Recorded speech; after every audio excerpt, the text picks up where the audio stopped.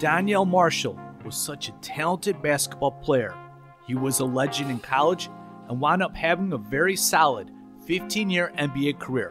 But what always baffled me was what happened early in his career, and for this video, I want to go over Marshall's first 3 years in the NBA and try to explain what happened. But before I talk about Yell's first few years in the NBA, I have to go back to his college years. So Marshall, he played at the University of Connecticut, as UConn has had such a great tradition under Jim Calhoun of producing shooting guards and small forwards, and that all really started with Donyell Marshall and then was followed with greats like Ray Allen, Rip Hamilton, Caron Butler, Ben Gordon, and Rudy Gay, and for the heck of it, I'll throw in Jeremy Lamb. But anyways, the Reading, Pennsylvania native was awesome at UConn. Donyell Marshall was unanimous Big East Player of the Year in 1994 and was also the Big East Defensive Player of the Year. During his final year at UConn, which was his junior season, Marshall averaged 25.1 points per game, and it seemed to be an easy 25 points per game. At 6'9", Marshall, he was a matchup nightmare in college. He could shoot from the outside, shoot off the dribble, could be a slasher, come off screens like all UConn guards and small forwards did, had a nice hesitation move, and was really good at getting positioned down low and easily shot over smaller defenders in college. Furthermore, Marshall, he was great at running the floor, and was also one of those players who was tall and looked a little uncoordinated, but that's because he had such a large wingspan, which helped him get several tip-ins on the offensive glass. Marshall also left UConn being the all-time leader in blocks. So the point is, Marshall, he was such a monster at UConn, one of the best Big East players ever, as he was outstanding during his junior year. So Donyell Marshall at 6'9" was immensely talented offensively and very versatile. His game seemed like it was going to fit so well and translate to the NBA. Now, NBA mock drafts, they weren't really a thing back then, but I tried to check to see if Donyell Marshall was number one on anyone's 1994 mock NBA draft list, as I wasn't able to find any, but the point is, it wouldn't surprise me if someone had Marshall go number one overall to Milwaukee for the 1994 NBA draft. Instead, Donyell Marshall, he went to Minnesota 4th overall. So let me skip ahead a bit, as I thought Donyell Marshall, he could be a 20 points per game scorer in the NBA. Now that didn't quite happen. However, he had a really solid NBA career because of his offensive skills at 6'9", and he also had that long wingspan, as I enjoyed seeing Donyell play in the NBA. But early on in his NBA career, it was strange from my point of view. So to begin, Donyell Marshall, he began his career playing for the Minnesota Timberwolves, and for some reason, I honestly don't remember any highlights or anything from his time in Minnesota, as it was like a blur or something.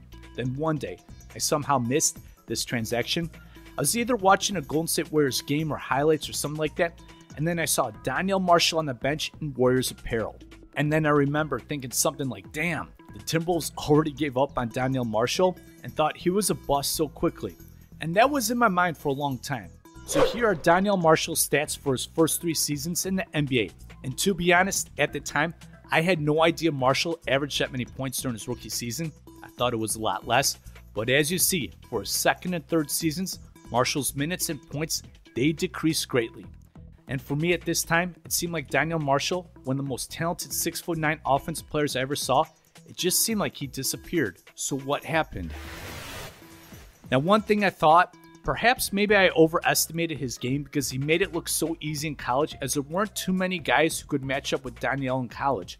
But also around this time, the NBA was starting to have 6'10" guys like Derek McKee, Robert Horry, Detlef Schrempf, and former UConn great Cliff Robinson play this small forward position and guard on the perimeter.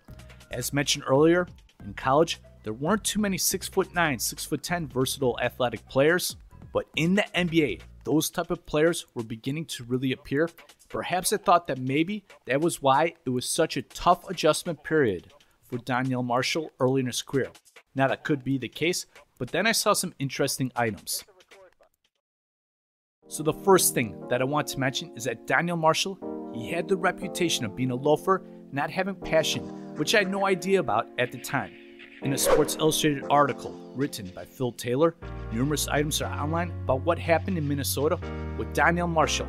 For instance, Timberwolves forward Doug West was quoted as saying he, meaning Donyell Marshall, didn't seem to want to work to get better. seemed to just want to come in and start putting the ball up.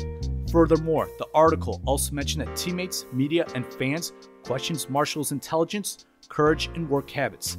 As one columnist wrote describing Marshall, thick as a brick and a real wuss.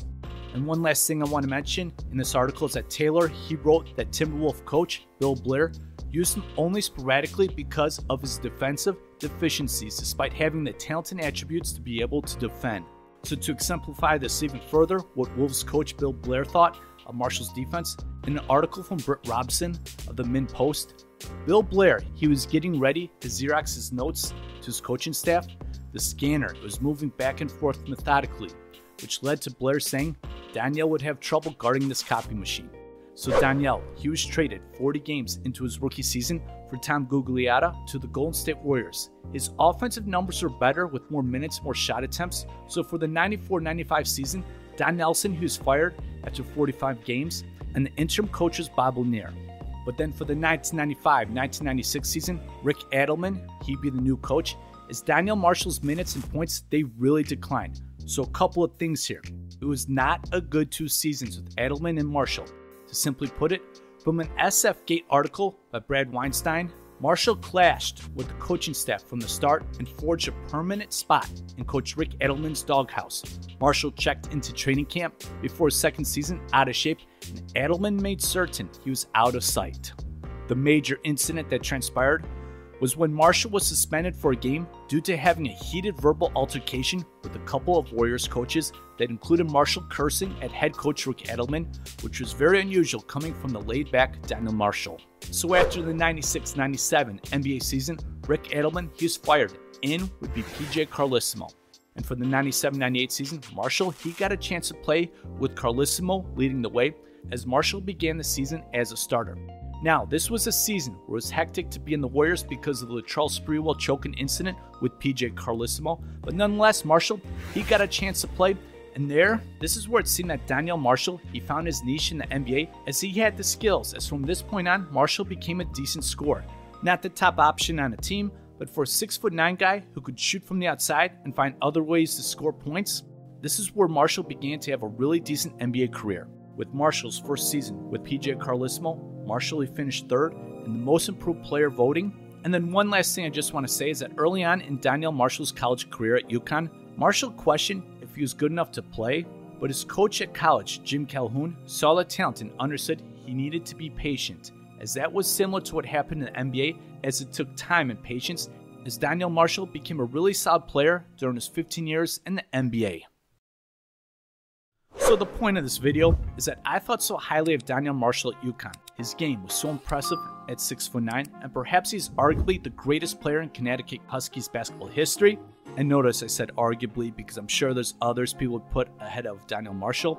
But Marshall, he was so great at college, and then when he got to the NBA, he just seemed to disappear.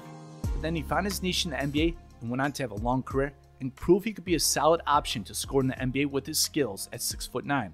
But for those first 3 years of Donyell Marshall's career in the NBA, they were just baffling to me as I wanted to see what happened because Donyell had some serious game and was awesome. So what are your thoughts about Donyell Marshall?